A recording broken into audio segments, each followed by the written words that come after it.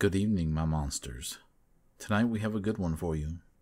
It's called, I Went on a Walk in the Park with My Dog. Something Stalked Us.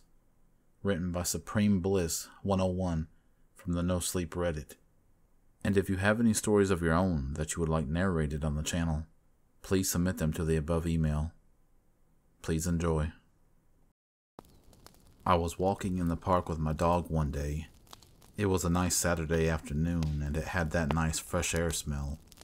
I thought it would be nice to take a little breather away from the stresses of my house. Plus, I hadn't walked my dog in weeks. She was a lab or a retriever mix, so she needed somewhere to express her almost unsurpassable amount of energy. We were taking one of those mile-long trails that have a dead end, because they were never finished, I guess. It was a big open area that had bodies of water on either side of the trail. To the left there was a little ditch of water that followed the trail, and to the right there was a big lake that had overhanging trees that covered the sun. But there were still specific spots where the sun broke through.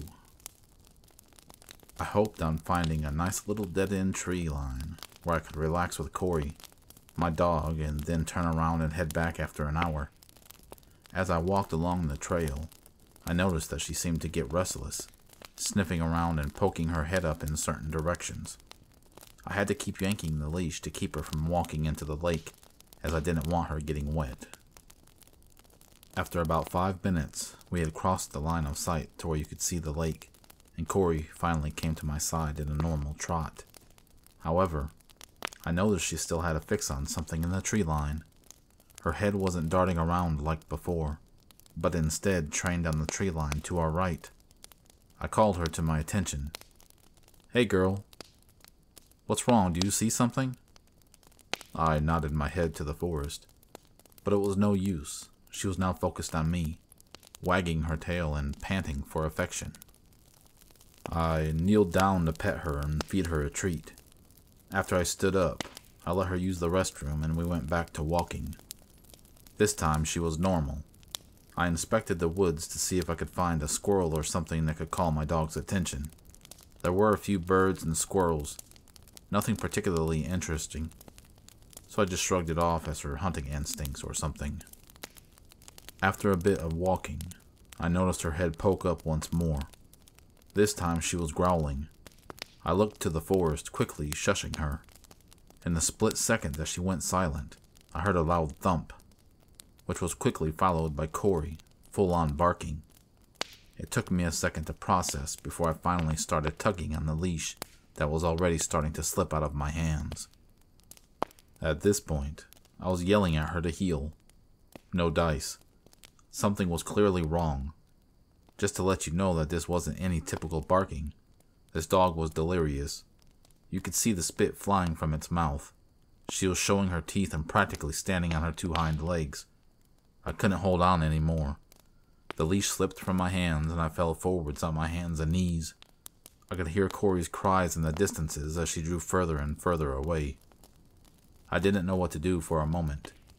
I couldn't just go follow her in the woods as my body wasn't fit to navigate through those thick trees and branches quite like a dog could.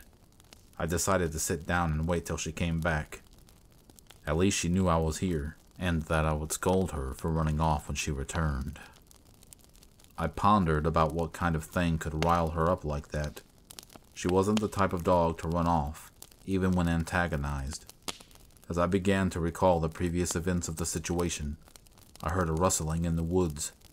I quickly stood up and began whistling to call Corey to my side. The rustling stopped as soon as it noticed I was aware of it. I couldn't see where it was coming from. I whistled again, and this time I heard every dog owner's nightmare. I could make out Corey's yelps of pain out in the distance, each one more violent than the last one. I ran down off the trail into the forests. I didn't care if I got slapped by some branches, or if I tripped and broke something. Corey was all I could think about.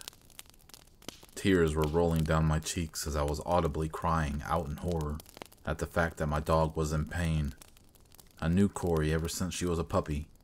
She was the most innocent and nice dog I ever had. I could hear the rustling from before now following behind me. Corey's yells grew louder and louder as I got closer. I finally got to an open area where I could tell that Corey was just behind a tree. "Here, girl. I'm right here," I said through tears. Corey finally appeared from the tree. She wasn't visibly hurt or anything, but I didn't care at the moment. "Come here, girl.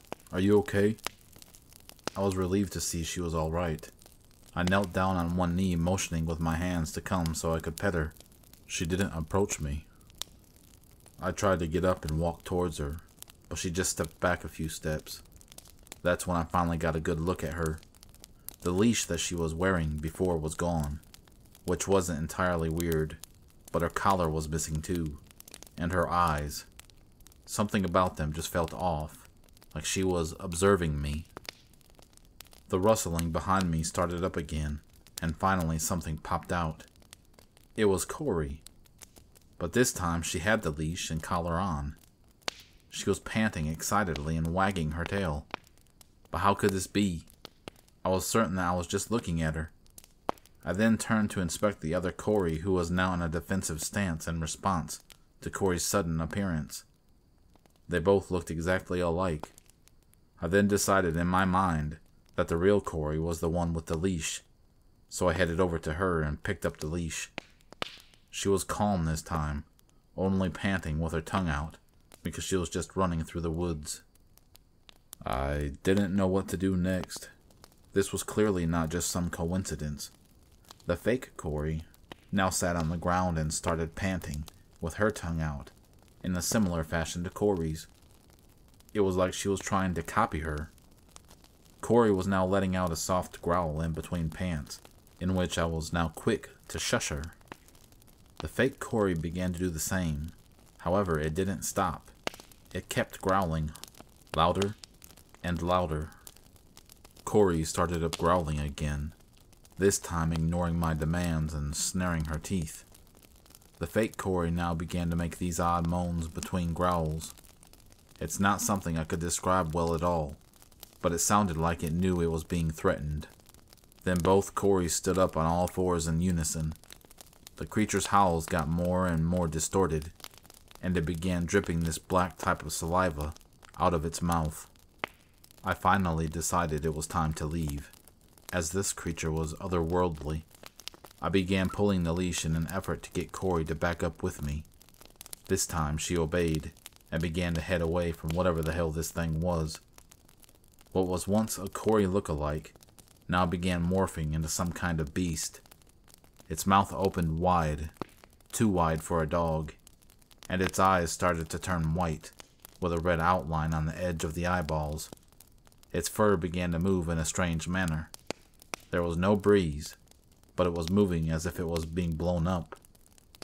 By this point, it was obvious that this thing wasn't normal. I turned around and began running, letting Corey's leash guide me, shouting at her to go faster.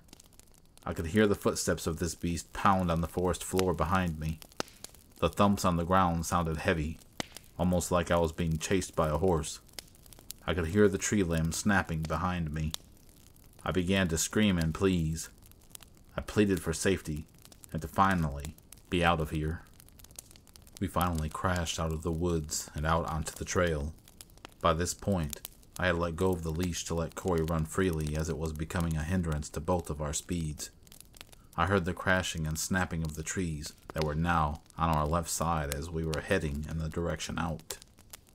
We eventually got to the lakeside and began running on the shore, because it was the quickest way out. After whatever was following us got to the end of the tree line, I expected it to burst out onto the trail behind us. I turned my head to see, but I only saw that the beast had come to a complete halt just behind the tree line. I paced slower, and so did Corey. We both were looking at it now. I don't know what stopped it. I guessed it just realized that it might not be able to catch up, or maybe it ran out of energy, which was unlikely. The beast was morphing again. This time it morphed back into the fake Corey. It stared at us for a bit, then turned around and headed back into the forest. I sighed in relief as I caught my breath. My tears had dried on the side of my cheeks. I would have cried, but I had no more liquid. I kneeled down and hugged Corey tightly, who was now back to panting. We took the trail back to the regular section of the park and got to my car. The whole drive back home, I decided to never question what I saw. It wasn't going to get me anywhere. It seemed that Corey, in her oblivious dog nature, forgot about everything. It has been almost 2 years since that incident. Corey is in fine health, and we still go on walks just at a different park, and we don't take any more back trails. All I have to say on the matter is that you should just get a really tight leash for your dog. I'm serious.